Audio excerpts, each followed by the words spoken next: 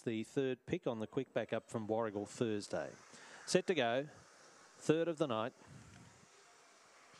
Racing and beginning smartly off the inside was Urana Muffin. Pot of Gold second last away early, showing speed up to second was Paris Calling, two off the lead. Pot of Gold's looking for rails runs. Its outside was Hay Riley. They're 4 or 5 off the lead but winding up. Be Graceful in first, made out the back but still in front. Urana Muffin leads to the corner from Paris Calling. Pot of Gold trying hard back to the inside, still in front though Urana Muffin, and all the way Pot of Gold has got up for second. Third placing in the race, Hay Riley, then Paris Calling, a gap away, Be Graceful, first mate, the time around 24.86.